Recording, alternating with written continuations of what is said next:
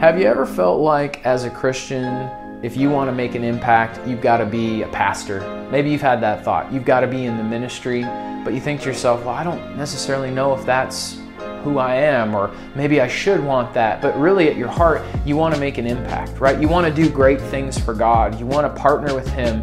You want to see Him do amazing works, but you're interested in business, or maybe you're interested in fashion, or you really want to go into Wall Street, right? You're interested in finance and economics, or you just want to be a stay-at-home mom. That's all you've ever really wanted to do.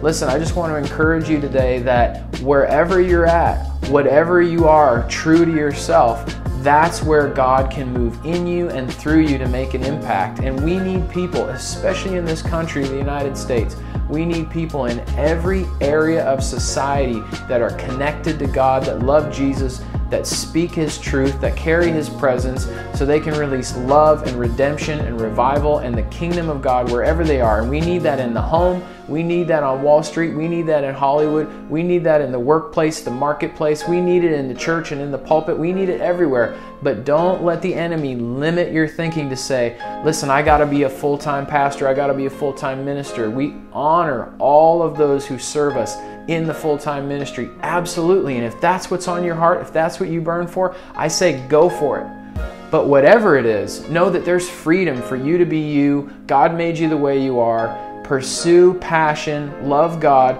and release His presence everywhere you go, no matter where it is.